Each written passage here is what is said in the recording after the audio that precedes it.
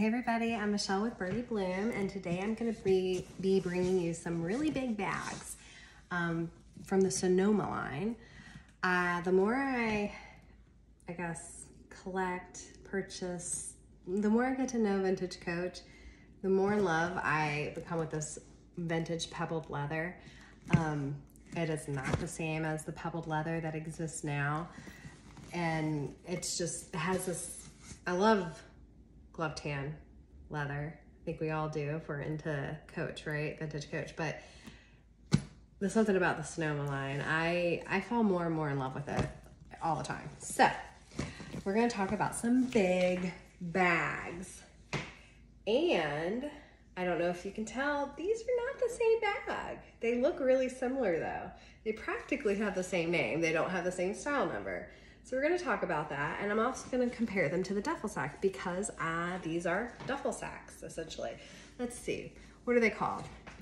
Yep, sorta. They're not Duffle Sacs, but they look like it, don't they?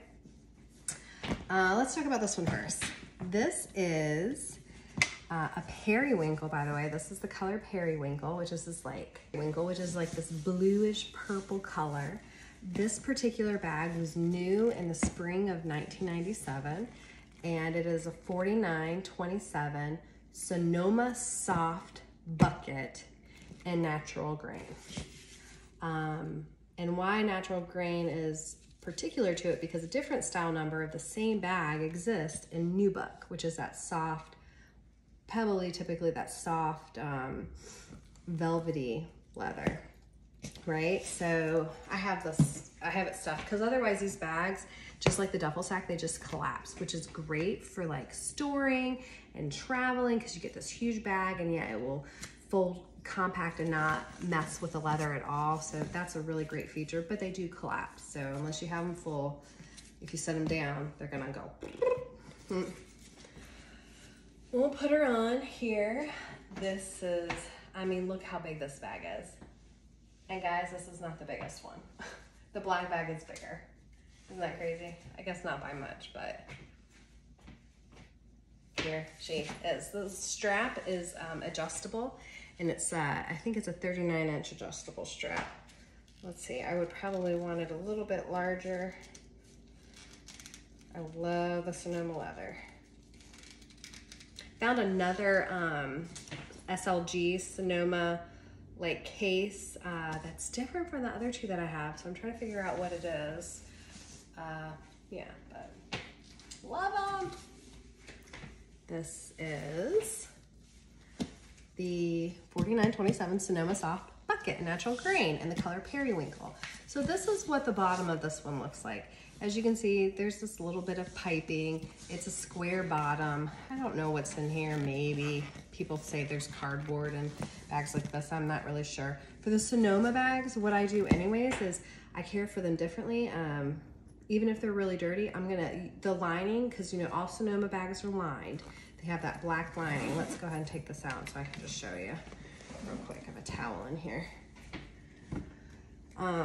They all have this lining, which is this like striped black on black lining. Okay, there's a pocket in here. But they all have that lining, and so as you could see, I could pull it all the way out. So I clean that separately, wash it, and then I clean the leather. And usually it's just surface cleaning. You know, you can use Lexol, saddle soap, whatever if necessary. Sometimes just a conditioner that also cleans is all that's necessary for these bags. So that's how I do it for the natural grain. You see how it collapses, and there's nothing wrong with it. It doesn't like wrinkle the leather. It doesn't do anything that's detrimental to it. Just really, really great. That bag was huge, and look how small it is now. Okay, but yeah, you see that bottom. Guys, when I got this black bag, when I purchased it, I thought I was purchasing the same thing as this Periwinkle bag.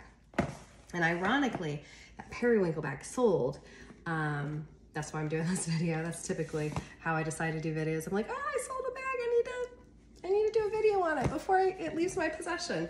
But That sold, and I got this in the mail the same day, and I thought that was funny, and I thought it was the same bag, and then I looked a little bit more closely. It was a style number that threw me off. I was like, wait a second, that's not the same style number. This is a 4916. 4916, again, practically it's the same name, Soft Bucket in natural grain. They also had this bag in Nubuck, a different style number. Isn't that crazy? As you can see, the lining's the same. They both have the zipper. I guess I didn't point that out before, but there's that top zipper with that little typical Sonoma Coach tag. Their straps are the same, the way they're attached to the bag here on the side. Let's see, adjustable strap. It seems to be the same size. I'm gonna say it's 39 inches. Actually, the catalog photo didn't say that. And I didn't measure. I'm working with cheap equipment here. Look at this thing. This thing is massive. Oh my gosh, look how big this bag is. Let's do a crossbody. This is gonna carry everything. Sonoma leather is not, it's not lightweight. I wouldn't consider it lightweight at all. It's not the heaviest, but it's definitely not a lightweight line. So, whoa. Oh my gosh, that's like a multi-day, put multiple days worth of clothes in here. Okay, so I showed you all the similarities. Here's the difference. Look at the bottom. It's this like, I don't even know what you would call it, this lovely swooping bottom. There's no like piping around it.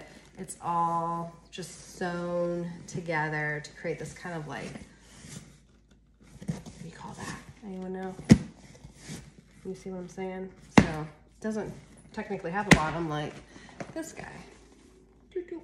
So I said this one's bigger. It is a little bit bigger. The 4927, and all of these are gonna have, because they were made after 1994, they are all gonna have your style number in it, okay? So you're not gonna have to necessarily guess, but not everybody posts pictures of creeds, which I don't necessarily recommend you buying, but the more you get used to it, you might recognize an authentic versus a not authentic, or having great chances of being authentic without a creed picture, and it's a great price and you wanna just get it real quick, right? That's how I get a lot of stuff, actually. It's that studying, that knowledge that I've gained, and therefore I'm able to pick up bags that maybe other people can't be sure about, or too sure, you know, because, you know, put a lot of time into researching them.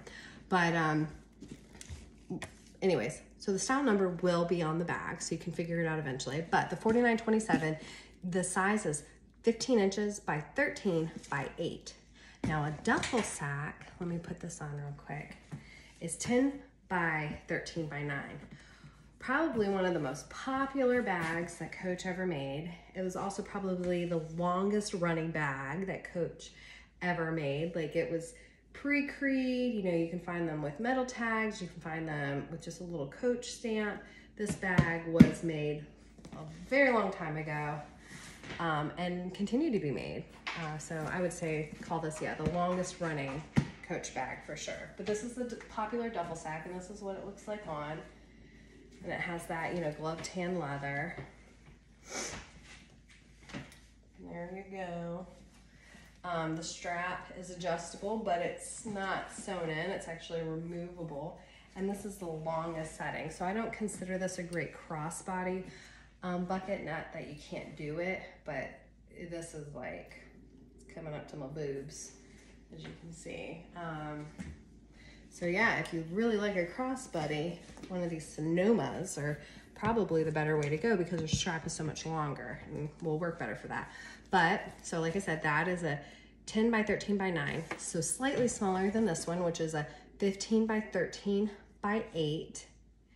And this guy is a 17 by 15 by 8.5. Massive. There we go. So you saw the duffel sack. That style number is 9085, by the way, if you were curious. You might find that with a random registration number, though, because they made it for a very long time. Let's see. This is, again, 4927 Sonoma Soft Bucket Natural Grain. Here's another Sonoma line soft bucket natural grain, but this one is style 4916 and a little bit larger.